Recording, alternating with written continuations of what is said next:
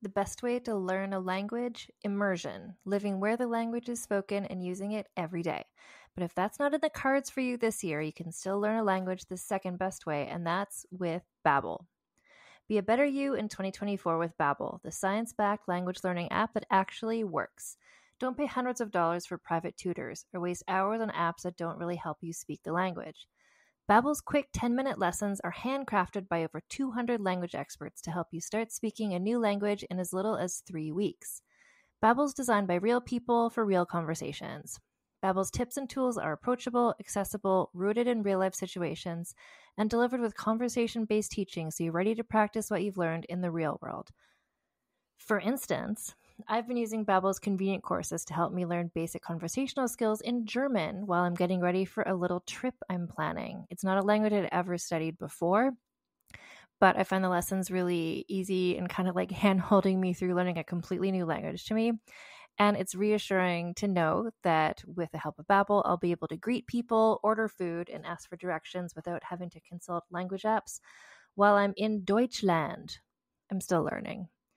Studies from Yale, Michigan State University, and others continue to prove Babbel is better. One study found that using Babbel for 15 hours is equivalent to a full semester at college. Babbel has over 16 million subscriptions sold. Plus, all of Babbel's 14 award-winning language courses are backed by their 20-day money-back guarantee. Here's a special limited-time deal for our listeners. Right now, get up to 60% off your Babbel subscription, but only for our listeners at babbel.com/vulgar. Get up to 60% off at babbel.com/vulgar, spelled BABBEL.com/vulgar. Rules and restrictions may apply. Do you know what lies within nothing? No. Do you know where it ends? Do you want to know? Yes. Counterbalance, a high fantasy audio drama. Season 2, coming 15th of October 2023. Learn more on trilunas.com.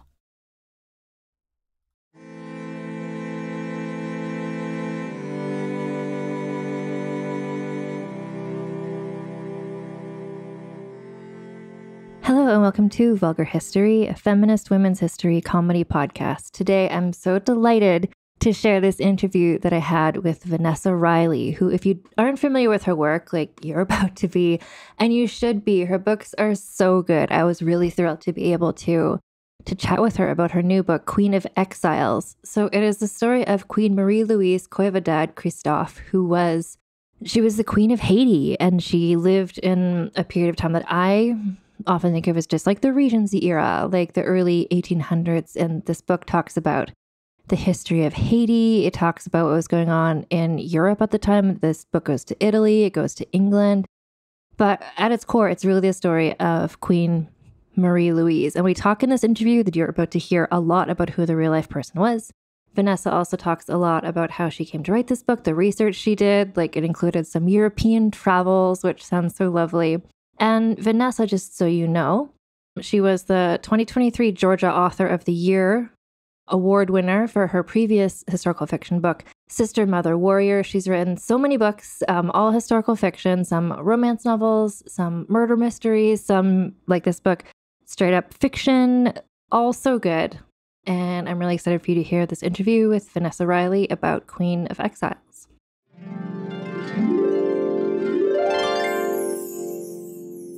Hi. So I'm joined today by Vanessa Riley, whose new book is called Queen of Exiles. And I'm so excited to talk to you about this book and to talk to you about the main character, who is a real historical figure.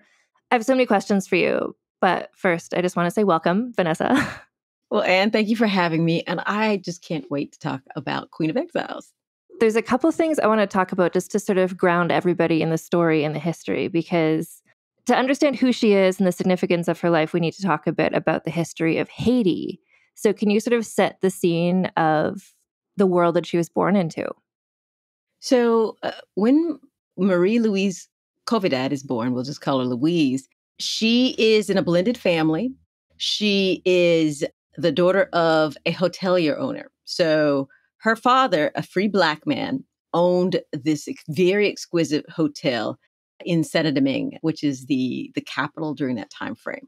So you get a lot of Westerners coming in. They called it the Pearl of the Antilles.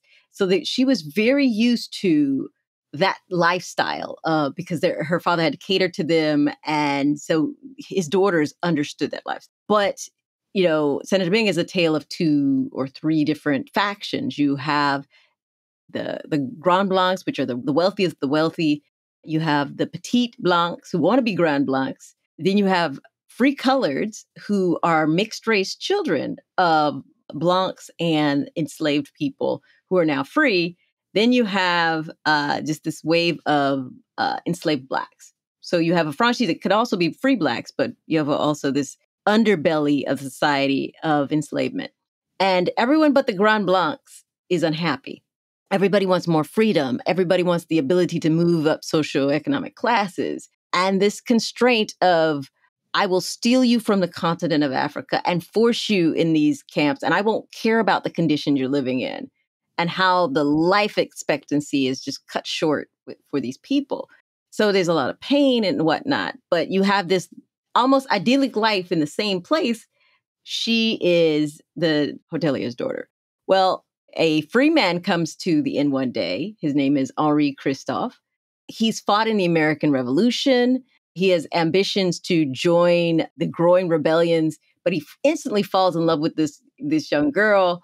Family keeps them apart for like 2 years, but they end up getting married.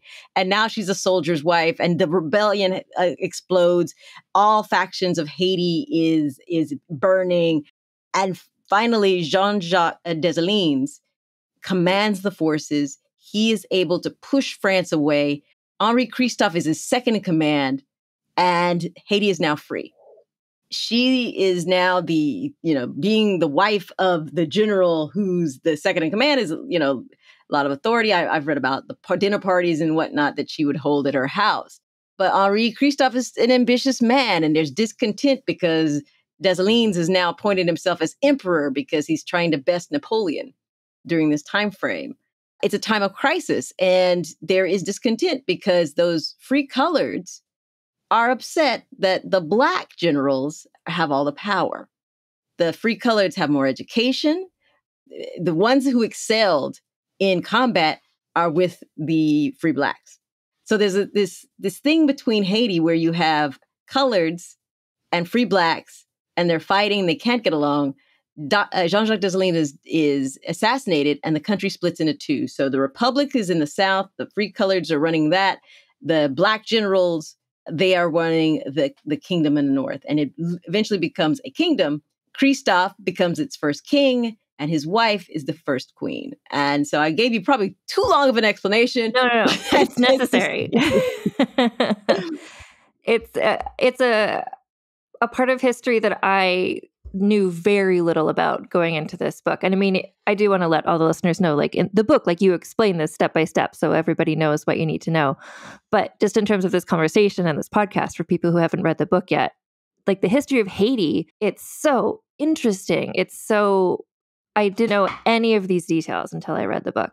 So we've got this woman who met this guy at her family hotel, and now suddenly she's the queen of Haiti. Can you talk about what that era was like for her, being the queen? Like, he built a palace, Sans Souci, and they're hosting balls. It's this elegant, glamorous time. I've written her as a reluctant queen because she was content being a soldier's wife. Then she had to become content being a general's wife. Then she had to become content being the president's wife. And now he's wants her to be a queen because Christophe believes that France is going to come back. His overarching thing is France is going to come back. And if Haiti does not have friends in Europe, in America, that will always be the way France is going to come back, and no one will stop them. So he decides that I look at the English court, I look at the Prussian court, I look at the Italian court. Everybody understands these peerages. We're going to create that in Haiti. So we're going to have, I will be the king, you will be the queen. We'll create dukes or comtes and ducels. We will match the European aristocracy. Because if they see us as their peers, they will see us as human, and then they will understand why we need to be free and never under France's yoke. In doing so, the women for the revolution were a huge part. The African identity was a huge part. And so there is a battle now. What got us to be free? Women acting, women carrying the battle cries, the way of African battle movement and tracking. And now you want women to go back to just being pretty faces in beautiful gowns. And you want to divorce yourself from this African identity to accept this European identity because you believe that is the way. And Louise, the practical woman, is trying to balance because she does see he is right. We need to have friends in the outside world, but at the same time, we cannot forget who we are. We cannot forget our identity. And so there's a battle that goes on. And the funny thing is their kingdom is set exactly to the Regency. So everybody is familiar with the Regency times and that's the world they're trying to fit in, having this kingdom. It is a struggle. And there are successes in the kingdom that you find out. Like, it blew my mind that they had immunizations. They had you could literally go into schools and these children who once were picking in the fields, the sugarcane, are now learning French and English in the classrooms because he understood our people have to be educated. We've got to be able to match the peers of the world. He was bringing in scientists from America, from all over Europe, and just a lavishness. I mean, he's buying things from the best furniture makers in Germany, also, the milliners in London. I mean, the jewels. It's all of these things because he's mimicking European society and the things that he believes that they value. And so when they come to visit, they will see it, they will identify with it, and then we can all fit in and we will have support in the world. So it's a fraught experience. And as a woman who understands the needs of that, but also understands where the people are and how far his vision is so far ahead of where they need to be and that the problems, she's trying to right the ship, but it's sometimes it's just a bigger task than you are able to do. And then can you explain where you're describing all the things he was purchasing, how all the things that he was doing to make everything look similar to England and other royal courts like that? Where's the money coming from? It's sugar exports, right? Yes.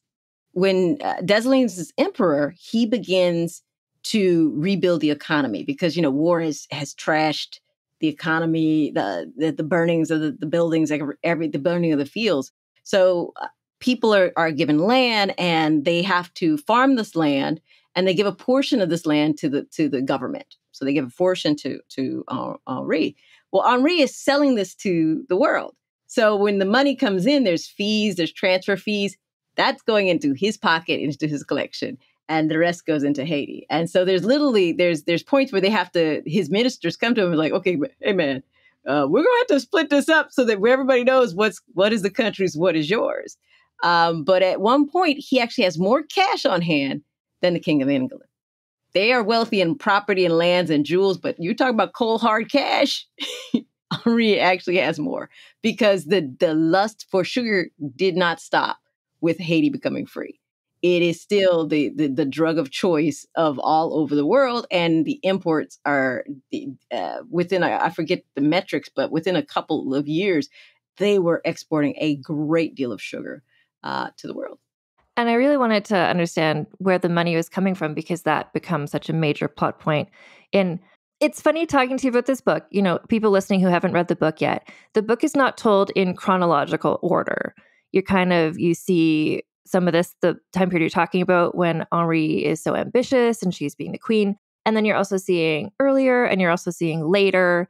But so I think we can jump around her life a bit and it's not going to spoil the book for people. But she ends up in Europe, basically.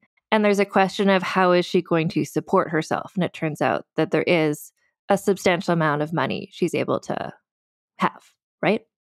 Yes. And it was interesting rebuilding all of that because to me, it was always a disconnect. When people talk about Louise, I always hear poor and sorrowful, always attached to her name. And she came to my attention one, because of the research I'd done for my previous book, but they were putting a plaque on a house in Mayfair saying that Marie-Louise lived here. Mayfair is one of the most expensive parts of London. And then another house in Hastings on the seacoast.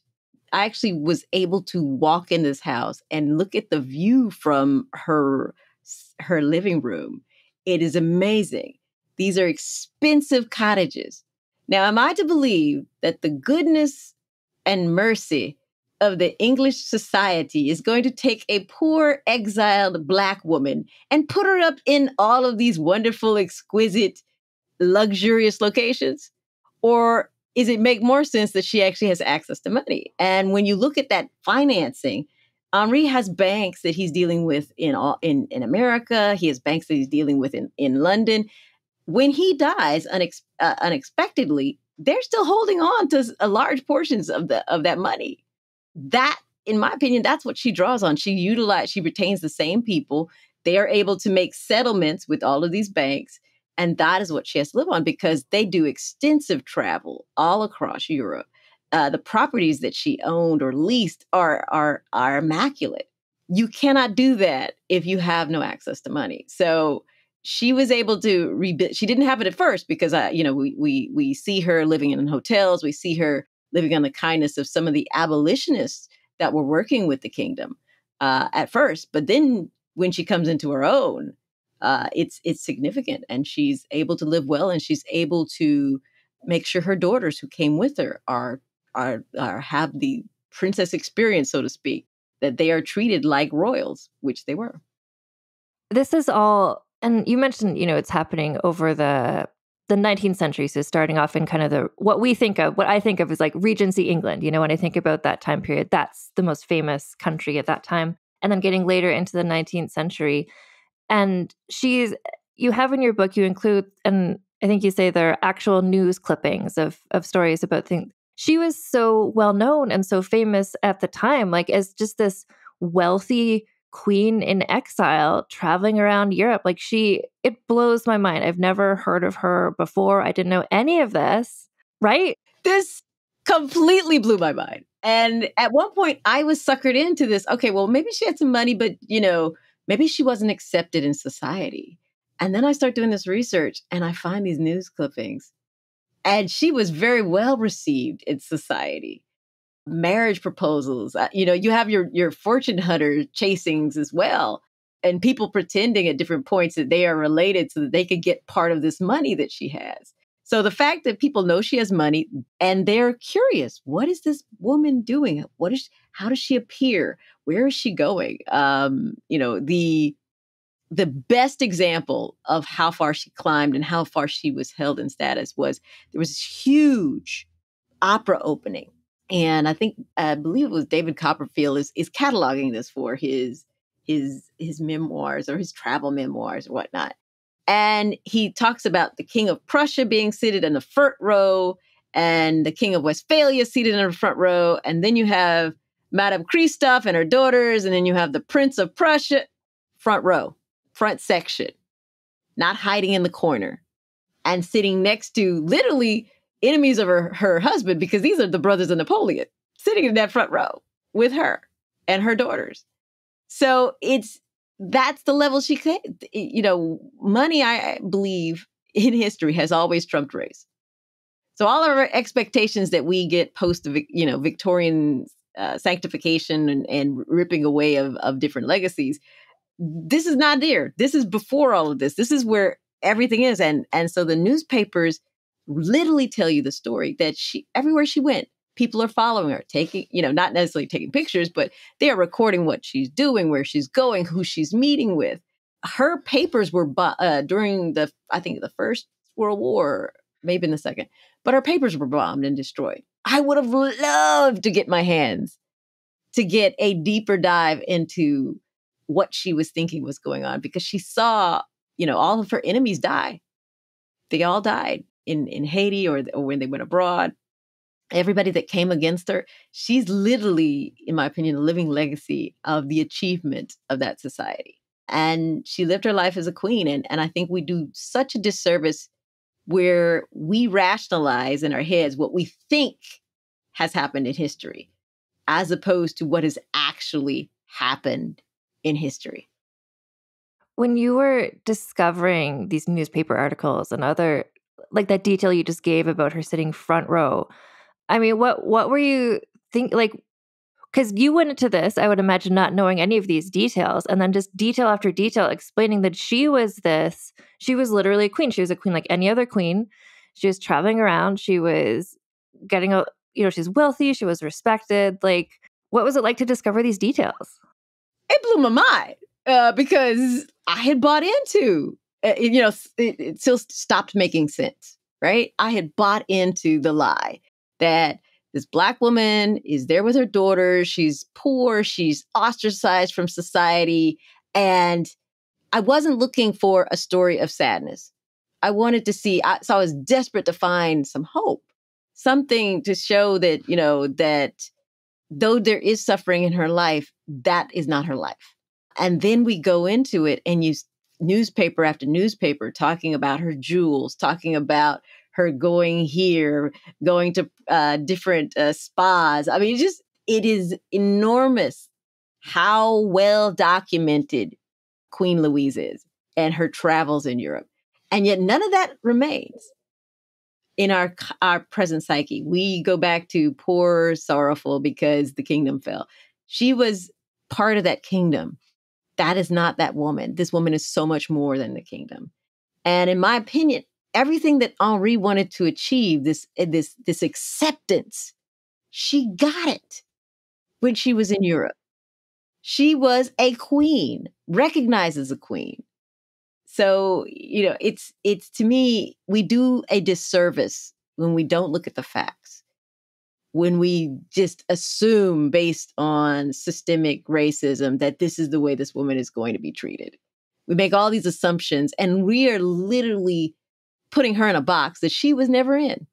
She overcame. And I'm not saying her life was easy by any stretch of the imagination. A lesser woman might have been broken and whatnot. She kept her dignity and she marched through life with her head up, not down. So she had joy in the midst of sorrows. She found victory where people wanted her to be defeated. She's a woman we need to know. Absolutely. And that's part of just reading this book. And then I love that you put in the newspaper articles, because that really is like, this is true. This is real. Like, this is what happened. Because I kept reading this and I was like, how could this be true? And I've never heard anything about any of this. And what you just explained is. And that's why I love the fact that they let me put the newspaper clippings in, because you got to see it. Because, sometimes with historical fiction, you don't know what's true, what's not, where is the author's imagination? I mean, it is fiction, right? Because I wasn't privy to these conversations. There, you do approximation of like, if I'm living in the sphere, I'm in the palace, these are the possible conversations I'm going to have. But when you see in black and white, these newspaper articles, I mean, it's truth is stranger than fiction. And I was like, I'm going to have to put this in just so y'all will understand this is true. Yeah. This is real. This is happening. No, exactly. And that was exactly what my experience when I was reading it. I was just thinking, I'm like, okay, there's a part in the book where there's another suitor who comes on the scene. And I was like, okay, well, Vanessa's probably imagining that. She's probably making this plot. Like, no. In the newspapers, it's like these two people are seen together. Like, there were rumors that he had proposed to her. I'm like, oh, okay. No, that's that's also drawn from history. Prince Buckler is another guy who's famous for being a writer. But before that, he was looking for a rich wife. He was looking for rich wife number 2. But he never actually marries again after meeting Louise. So there's a change that happens. He still loves women, because there are women before and after Louise. He loves women. But that whole motivation to find a rich wife to marry changes after he meets her. So there's something special there. And I think also her full healing from the tragedies of what happened with Henri, et cetera. And just, she's still a woman, even though she's a queen.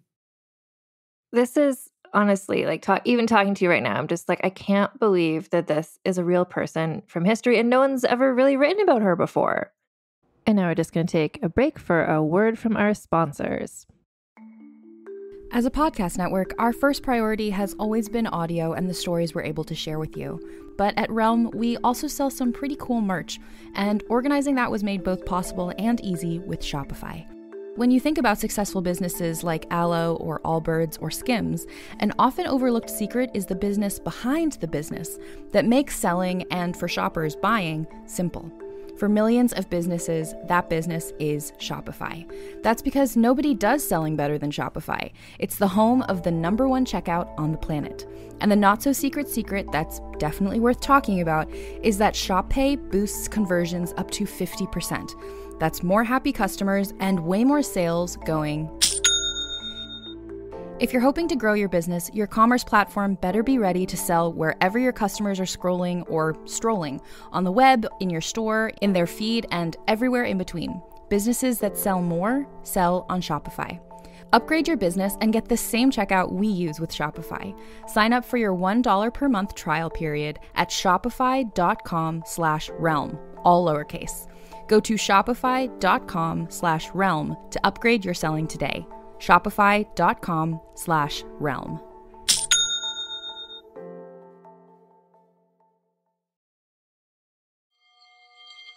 Ah, the web tour. Those that both created and were created by the threads disentangle from the fringes to feast on the very thing that spawned them. What's that, City? This is how you deal with weird! No! Do not harm my children! Oh, you lost a feather. Can I keep it? No, you can't force me to! Do you know what lies within nothing? Rocket's in trouble, Akasa! Can we turn on the windshield remotely? No, she could lose her job as an Akasar. I don't fear Vehar. No, but you fear me. If you intend to trick me, I will not hesitate to sever the oath bond entirely. Why didn't you help me? Coward! I don't have a parachute! I don't like free falling! Counterbalance, a high fantasy audio drama. Season 2, coming 15th of October 2023. Learn more on trilunas.com.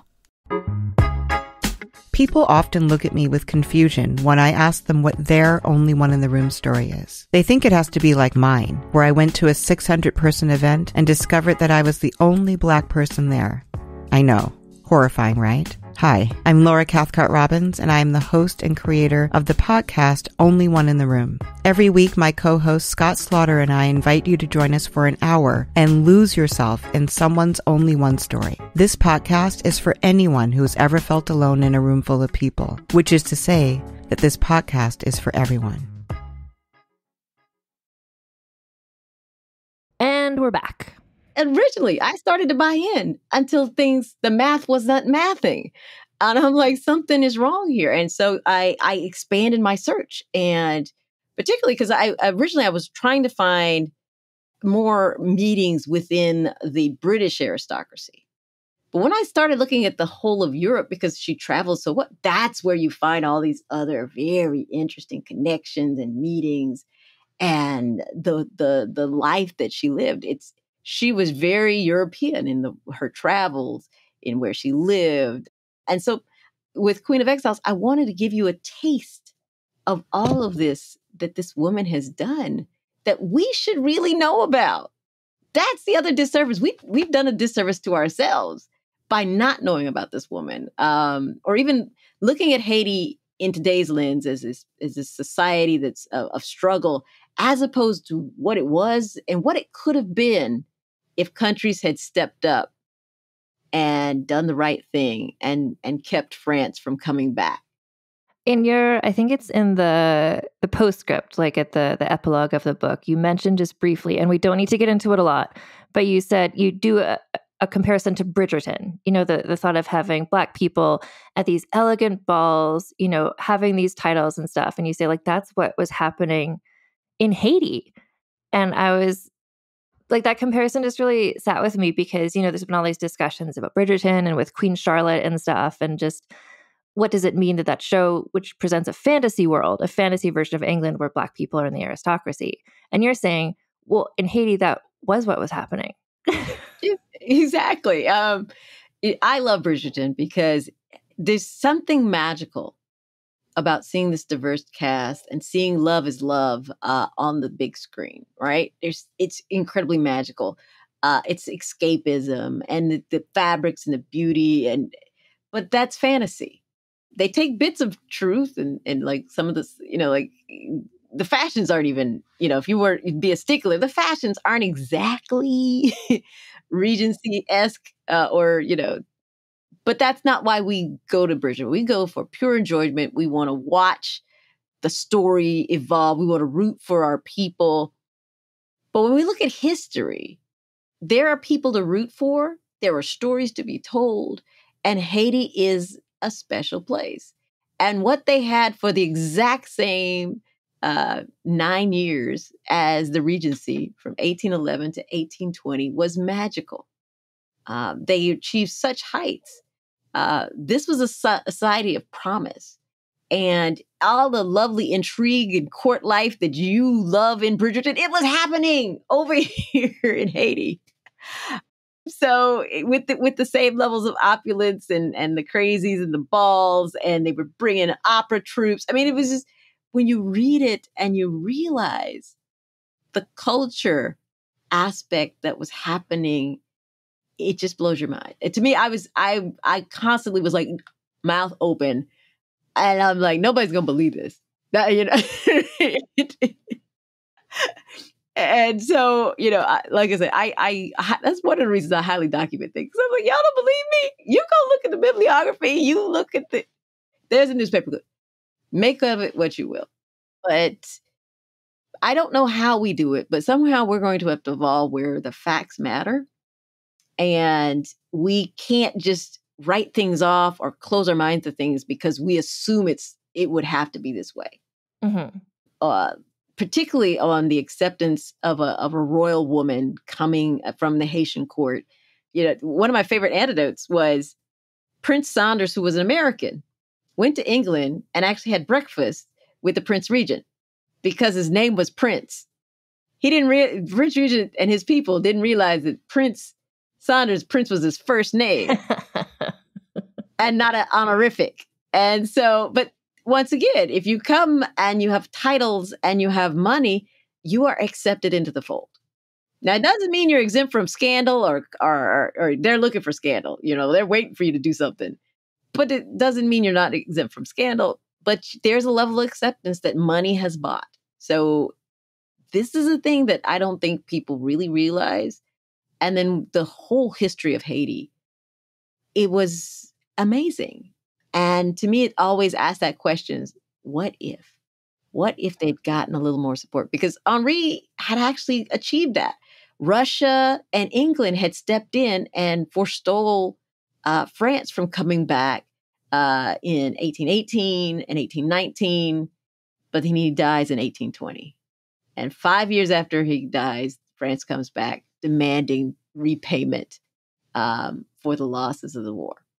I don't know if you know the musical Camelot, or even just the concept of Camelot. There's that song that they sing in that it's like, for one brief shining moment, there was this amazing thing. And that's the way you're describing Haiti and the way it's in the book.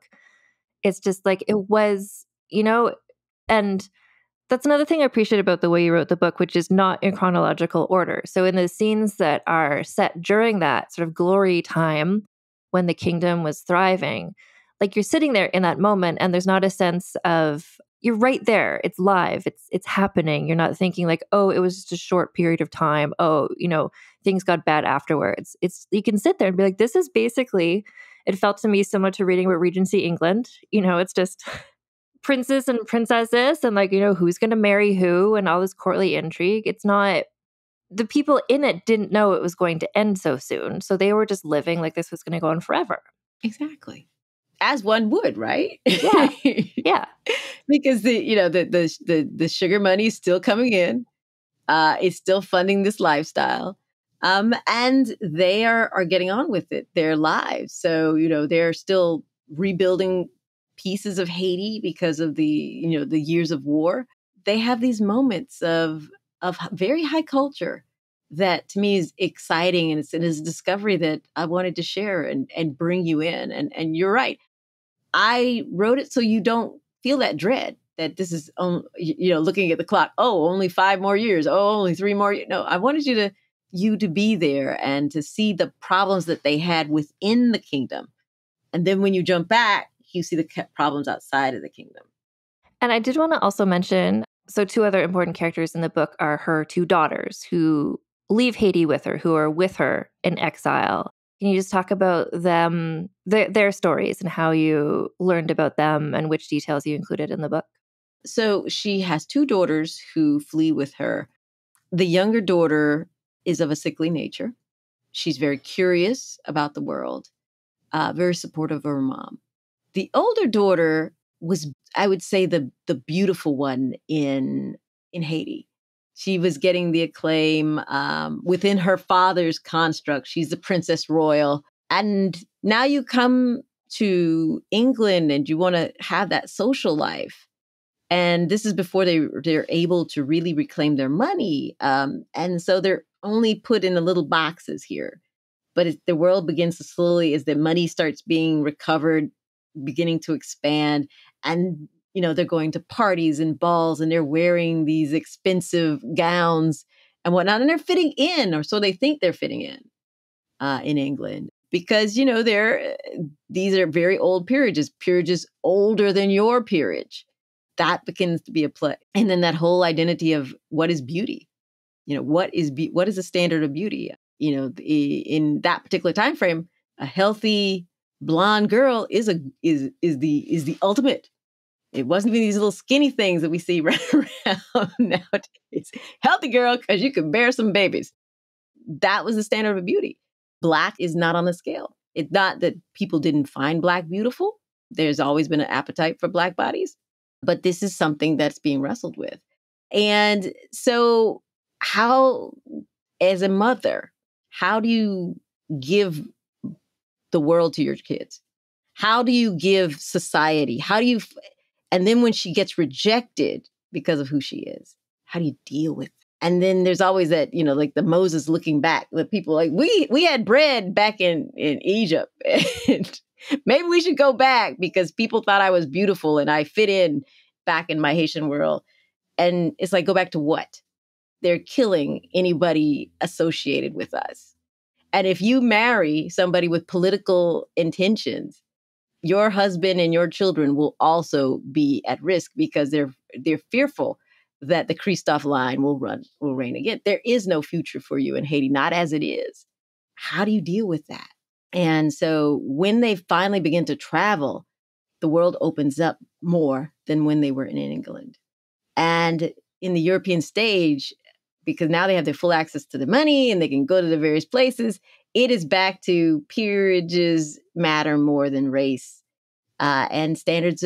Beauty, people see beauty in people at this point.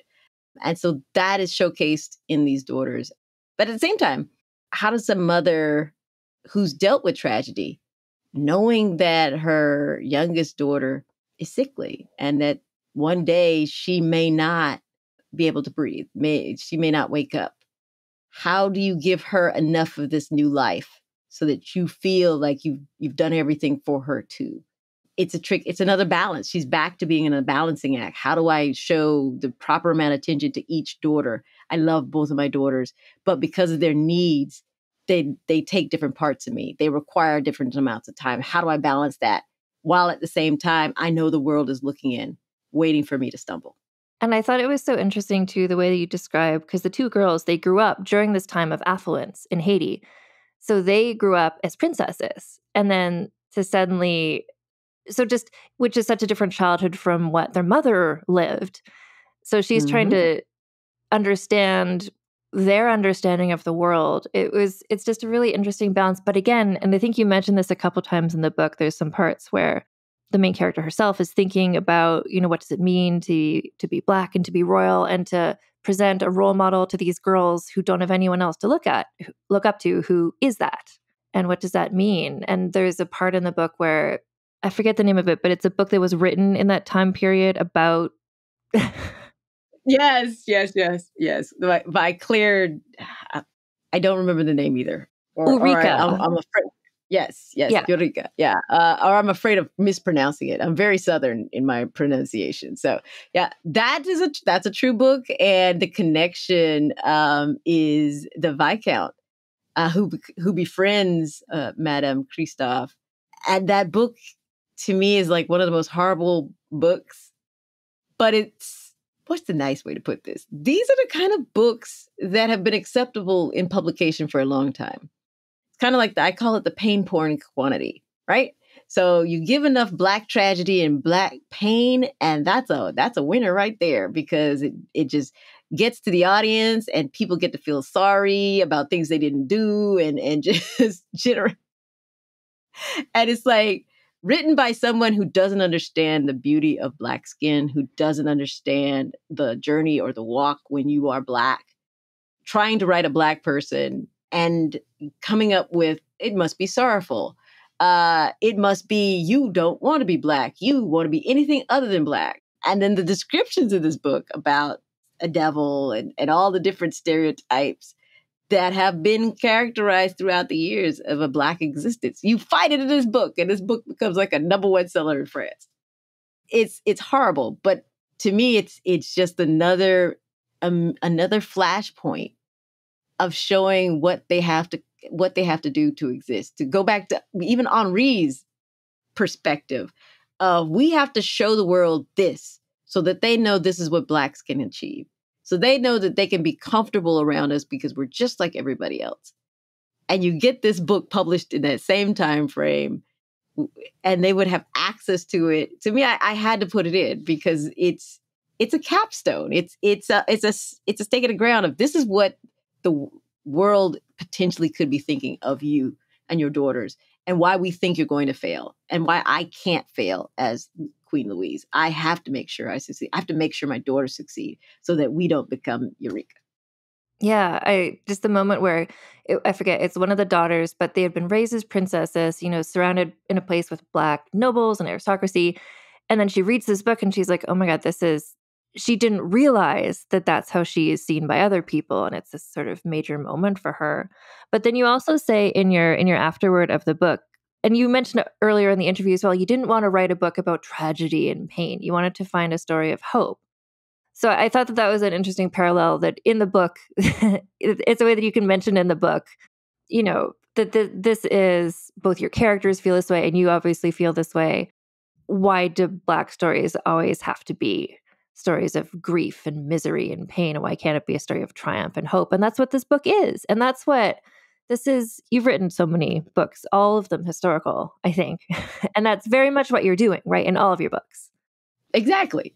See, so no one's figured that out yet. The little rebel Vanessa. But yeah, there is so much to the existence that is more than just pain. There are moments of joy. Even if you are suffering, you're in a bad situation, you can still find moments in the day to smile. Certain things will make you happy. You hang on to joy much more fiercely when you know sorrow. And I see that's what these people did. Queen Louise, she lost a lot and then had to leave her homeland in order to make sure that her daughters were safe and that they could have a safe future. That is a great burden to put on someone. But I cannot see how you can go to every spa city in Europe and be unhappy. I'm like, come on now. So they found moments of joy. I'm convinced of that. They found moments of joy. The fact that they still took to the opera, because if they stewed in their depression or really were consumed with how much we lost as opposed to what we have, they wouldn't go to opera. They wouldn't be concerned about what they wore. They wouldn't go to these various places and follow the royal tours like they did if they were worried about all of the pain that they had suffered. They were trying to make their futures. They were trying to move forward. And to me, that is what this book should show, how they moved forward.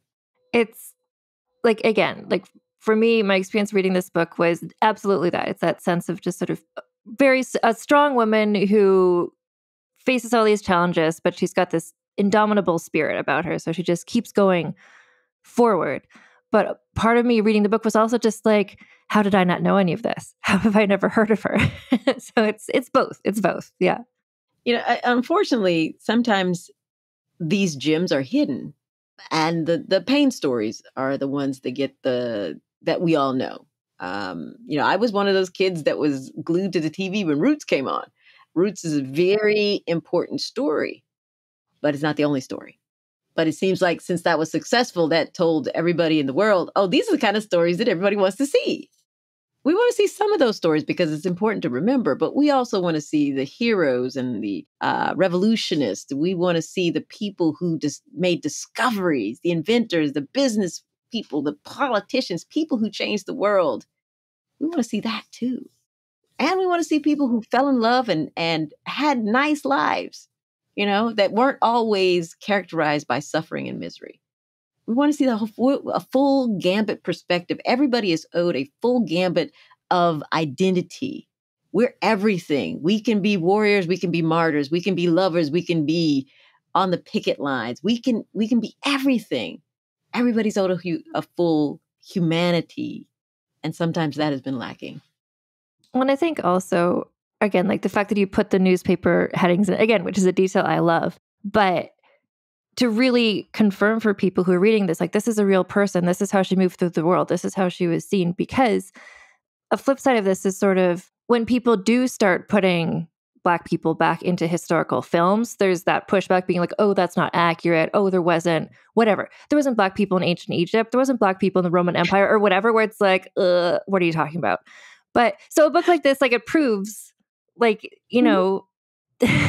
Black people weren't only enslaved for all of history, like, here's evidence. And I love that your book is like, here's every single chapter starts with like proof. Like, you're not making this up. So it just, hopefully it can open people's minds when they see other stories, that are not just all white people, to show that. Exactly. I know I'm breaking ground in these stories. And so I go to the nth degree of the full on, dissertation in the back of the book, plus bibliography and whatnot. And this was a new level of putting the actual newspaper clippings in the story. Writers shouldn't have to go to that to tell these stories, shouldn't have to go to those links. I don't mind going to it because I know it's going to add to the enjoyment and discovery for my readers. But that shouldn't have to be the level that someone needs to do in order to make sure everybody understands this is really based on a true story. This really happened to this woman and her daughters and her family. But, hopefully you guys will go out and you'll get this book and you'll read it and you'll tell your friends about it and you'll tell more friends, because when these types of books come into the mainstream, it opens the door for more books. It makes the job of historical fiction writers easier. It makes everything more accessible, and everybody's story gets to get told. That's what I really hope for this. Like, you're saying, you're breaking new ground. You have this, and like, listeners, like, the bibliography, there's pages and pages and pages. Like, you've got, as though it is an academic nonfiction book, like, you've got all of your facts straight. But hopefully, exactly, like, as figures like this become more known, then more people can write about them in different ways. And the next person who writes about her won't have to prove as much, because maybe the story will be better. More people will know it a bit already. Yeah. Exactly. Or even some of these new figures. There's so many people who need their stories told, who need to be brought back into our consciousness. And if this can open more doors, because we need the whole story. We need everybody, and everyone's story is important. So we need all of it. And, we shouldn't be afraid of letting these stories be told. So this episode is coming out just at the same week that your book is being published. So can you tell people, I assume you're going to be doing events, where can people keep up with where they can find you and that sort of thing? My website, vanessariley.com, has all the events listed. If you're on social media, my Instagram, my Linktree has all the events linked, so you can go, because we've got some fabulous events from everything from launch at Foxtails And all of the venues you can order books. I will sign them, personalize them for you, and they ship. Everybody does everything all over the country. So it's going to be great. But yeah, VanessaRiley.com or my Instagram. I have the most up to date of what's going on. Follow me there. It's going to be fun. I actually get my newsletter. I might have even more tea in the newsletter. Fabulous. I love that there's a way. I love that just in this era, there's a really way for readers to connect with authors and see what they're up to and to follow you. And I'm going to be in Columbus. I'm going to be in New York. I'm going to be in Aiken, South Carolina. I'm going to be all over Atlanta. So there's a number of venues to catch me or order books. It's going to be great. But check my website out. That's the mothership of all. Perfect. Well, thank you so much for taking the time to talk to me today. It was sometimes when I read a book, I'm just so thankful I have this podcast. So I have a reason that I can talk to the author and ask questions and learn more, but also just let you know how much I enjoyed the book and how much I appreciate what you do. So thank you. Oh, thank you. And thank you for having me and have me back. I'll probably have more books.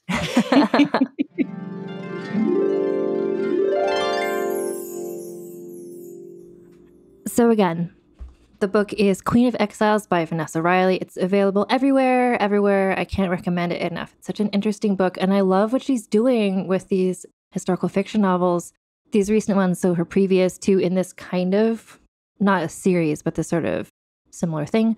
There's Island Queen, Sister, Mother, Warrior are looking at lesser known, frankly, at this point, kind of unknown Black women from history and re-examining their stories and just turning them into these lovely novels. She's also written some murder mysteries like Murder in Westminster, Murder in Drury Lane. She's written romance novels like A Duke, The Lady, and a Baby. There's so many things. Anyway, you can find out all about her books and Queen of Exiles and where she's going to be appearing as this book launches at her website, which is VanessaRiley.com.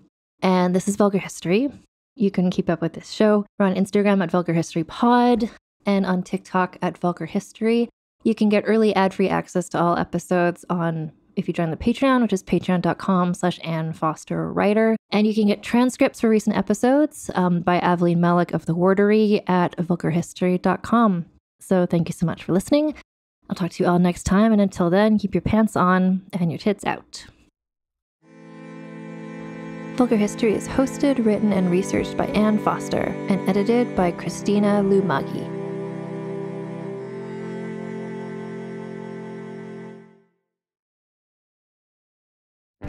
Welcome to the small town of Chinook, where faith runs deep and secrets run deeper.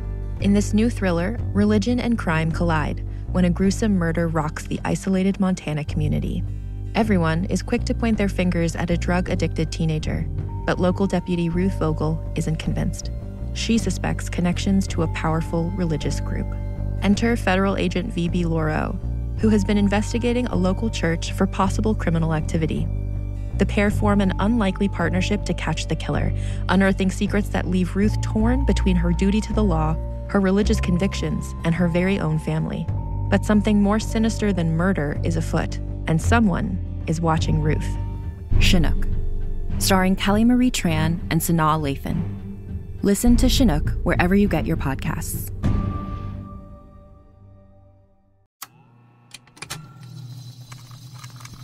Contained herein are the heresies of Redolph Buntwine, erstwhile monk turned traveling medical investigator.